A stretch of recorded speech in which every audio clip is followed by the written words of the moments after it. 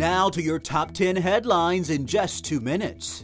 The Stanislaus County Sheriff's Office is facing a federal wrongful death lawsuit. Civil rights attorney John Burris says deputies shot and killed a mentally impaired homeless man last September. A roof collapse on a 3-story building in the Miami area today has forced people out of their apartments. The good news, no one was hurt. Sacramento's new Metro Air Parkway interchange is now open. It extends the road to and over I-5 near Sac International Airport.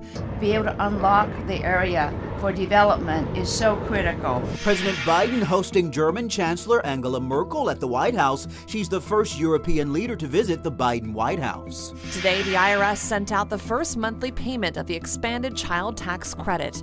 Parents will now get $3,600 for each child under 6 years old and $3,000 for kids ages 6 to 17.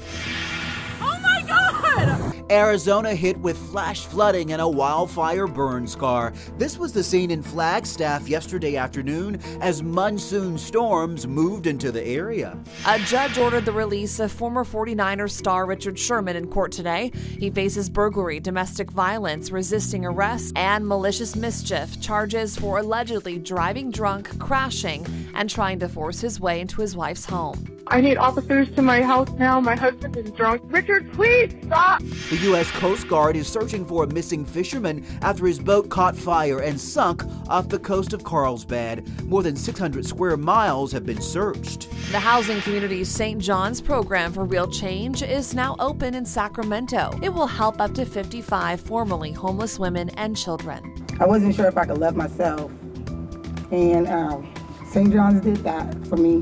The Tokyo Olympics begin in just 10 days as COVID sweeps the country. A massive testing and quarantine process is now in place, along with strict rules for the stands. No high fives, no handshakes, no cheering, no yelling. Those are your top 10 headlines in just 2 minutes.